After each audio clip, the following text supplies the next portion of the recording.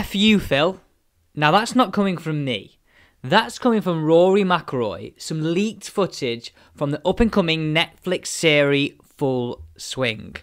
I can't wait to dive into that. But first, you need to get up to date with everything that's happened, DP World Tour, Live Golf Saudi International, and the PGA Tour. So, let's start with DP World Tour, and what a dramatic finish by Daniel Gavins. What a second win on tour for him, but he didn't do it the easy way. So, he managed to shoot a -369 to take the Ras Al Khaimah Championship. But when I say you had heart flutters watching this, you seriously did.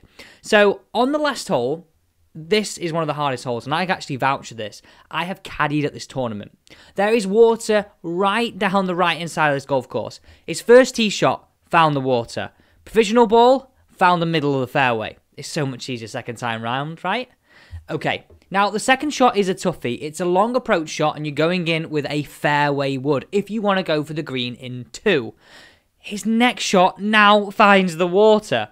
So he's now hit the ball in the water twice. Finally ends up on the green, and he holds a 40-foot putt to post 17 under in the clubhouse. He's now got a nervous weight, but he managed to hold on for his second career victory, and that is a lovely start to this season. Definitely opening a few doors for him this year, and potentially already a spot for the Open, which is always nice to secure early doors, right?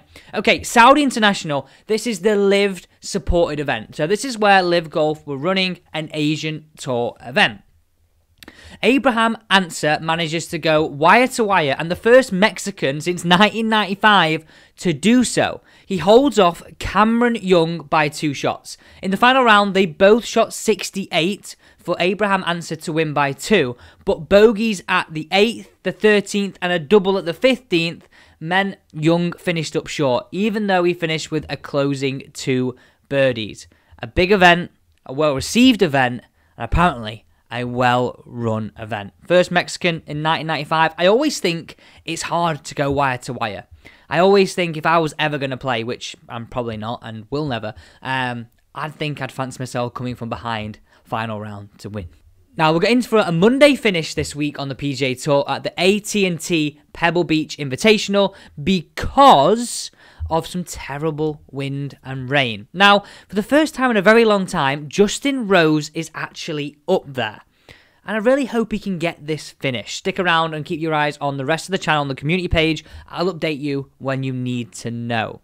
But one of the biggest stories from the week in this is ex-footballer, which sounds strange, Gareth Bale. It used to be Golf Wales Madrid. It's now just Golf Wales. And he's apparently can play some serious golf. You must have seen this chip shot off the path. Some serious skills from the ex-footballer. But now, the time. The Netflix drama. What do we need to know? So, in a recent sneaky little clip, Rory Mcilroy is shown mocking Phil Mickelson and Patrick Reed. Now, I'm going to say one thing right now. Apparently, Rory and his team were very skeptical on joining in on the Full Swing documentary. I think from what we can read here as one of the statements from the people who have basically commissioned this, I basically persuaded him, and it went along the lines of, the quote was, "I saw him down in the summer. We told him we needed a voice. There was no guarantee we could do this again, and people won't hear him until 2024 at the earliest. Now's the time. World golf needs his voice." So Rory, to his credit, actually was like, yeah, I'm in. But this is where the story unfolds. So let's cast our mind back to last week, where Rory took down Reed in a massive showdown. The controversy with Reed cheating. Absolutely everything was going off. But the whole nux of this is the Live/PGA Tour DP World Tour debate. So let's start off with the first piece here, the juicy piece between Rory and Reed. A journalist reportedly informed Mcilroy that the former Masters champion Reed was playing an Asian Tour event. Rory's response to this? Beautiful. He'll drop down the world rankings. Little bit of a dig there. Now, what do you think about that? I actually think that Rory has definitely been painted as the saint in this whole thing, whereas he's definitely one that's reciprocating a bit of needle here in the media eye as well.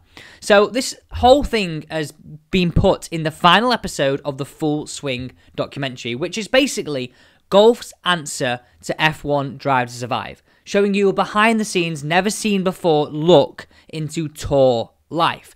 Now, nothing has to be nicey-nicey, and actually, it probably makes better watching it actually having a little bit of needle. So the final episode is named Everything Has Led to This. So, the juicy bit. Later in the physio room, McIlroy is reportedly told that Buffalo Bills quarterback Josh Allen is a massive PGA Tour fan. McIlroy then says in response to this, yeah, but he's a Phil Mickelson fan, so I don't know. When another voice comes in the background and says, sounds like he's losing his credibility, McIlroy laughs and chimes, F you, Phil, I hope that makes it in. Basically implying that he hopes it makes it into the Full Swing documentary. Now, this just rivals this whole thing up even more. And I feel like in the golf world, we have never ever had this rivalry before. Yes, we had Tiger Phil battling against each other. Probably didn't like each other. Tiger VJ. But this seriously is dividing opinion. Players are falling out. Former friends, Garcia and McIlroy, aren't really friends. Former friends in the media, Mickelson and TV presenters, are no longer friends. This debate continues. What do you think? Was Rory right to say that, or was he wrong? I, for one, cannot wait for this Full Swing Netflix series to start. I am going to be hooked. That is all you need to know. Thanks for watching. Don't forget to subscribe and get involved in all these debates. Turn the bell on because you never know when news is going to drop.